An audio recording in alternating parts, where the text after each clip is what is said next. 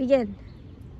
Hey everybody, my name is Mark Maffeo and I'm the Director of Traditions for the UC Rally Committee. First things first, whether you are a prospective student, a family member of one, or just anybody at all, I'd like to take this time to formally welcome you to the University of California, Berkeley. For being a student here the past 2 years, I could say that this university is definitely a place that I call home, and it has truly exceeded any expectations that I've had going into my college experience. From academics, to athletics, to extracurriculars, to research, to school spirit, this university truly has it all.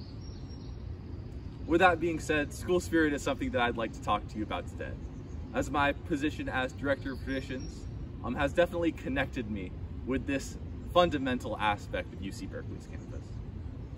So the first tradition that I'd like to talk to you about today is the walking banner ceremony that happens before every home football game.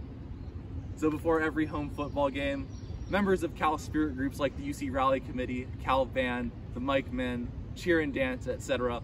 all gather on Upper Sproul Plaza to sing fight songs, do Cal cheers before an audience of students and alumni, and really get everybody excited and hyped up for a big Cal football game.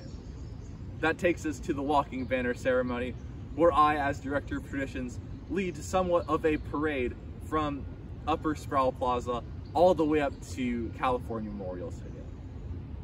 As we pass by famous campus landmarks like the Campanile and the Doe Library and Memorial Glade, we sing Cal songs, say Cal cheers, and take part in some very unique traditions along the way. And this is conducted by not only the UC Rally Committee, but we're joined by Cal Band, Mike Men, Cheer and Dance, etc. I could safely say that this is definitely a very spirited way to get ready for any Cal football game, and it's definitely one of my favorite game day traditions at UC Berkeley's campus. The second tradition that I'd like to talk to you about today involves this guy right here, Pappy Waldorf, and the blindfolding of his statue. So just to give you all some background information on Pappy Waldorf was Cal's head football coach from 1947 to 1956. Before Pappy got here, the Cal football team was pretty bad, to say the least. The team was even so bad that the students who ran the athletic department at the time actually fired the head football coach. As such, the Cal job was blacklisted across the entire country, as nobody would want to deal with those angry and impatient Cal students. Thankfully, Pappy came over from Northwestern and really saved the program during this time. However, not only was the football team great under his tenure, getting a winning record against Stanford during his years here, but he was also beloved by both the players and the fans. It is said that after every home football game, he would stand by the north gate of California Memorial Stadium and talk to the fans about what went right during the game, what went wrong, and any plans they had for next week's contest. And he would always thank them for their time and their support of the Cal football program. In addition, he was also beloved by his players, constantly giving them gratitude, and his last words to them before he retired were, "I love you all, and I always will." So as you can see, Pappy was definitely a beloved figure at UC Berkeley's campus, and he was eventually given this statue right here, next to Faculty Glade in the 90s. However, the tradition of blindfolding a Pappy statue does not commence until the early 2000s, where once again, Cal football was doing really, really badly.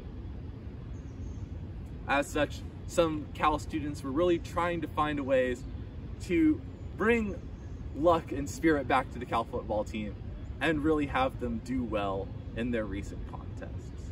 So they came here right next to this Pappy statue and saw that Pappy's gaze was looking directly at another statue on Faculty Glade, a very distracting statue known as the Last Dryad.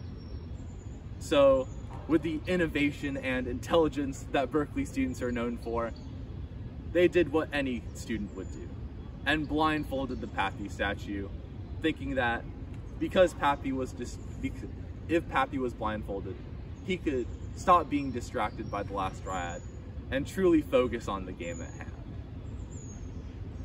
And it turns out their efforts succeeded, as they continued to blindfold Pappy week after week, and Cal football still continued to win games during this time.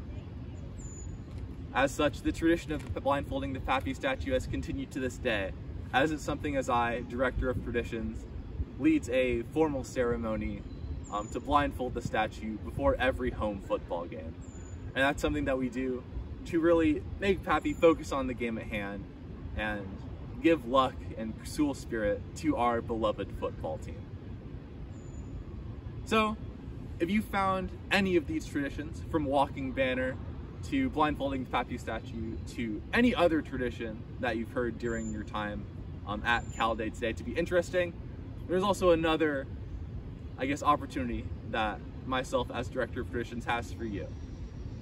So along with leading these amazing traditions, I'm also in charge of teaching the Cal History, Spirit, and Traditions decal, which is a student-run course where you could hear about all different aspects of Cal history, ranging from university administrations, to OSCE, to Cal Band, to general university history, etc. We definitely cover a wide variety of topics during the class, and is definitely both an informative and entertaining experience. So if you found any of these traditions to be interesting and want to learn more, feel free to check us out. And feel free to take the Cal History, Spirit, and Traditions decal in future semesters. With that being said, I'd once again like to formally welcome you to UC Berkeley, and I hope you all have an amazing Cal Day experience. Go Bears!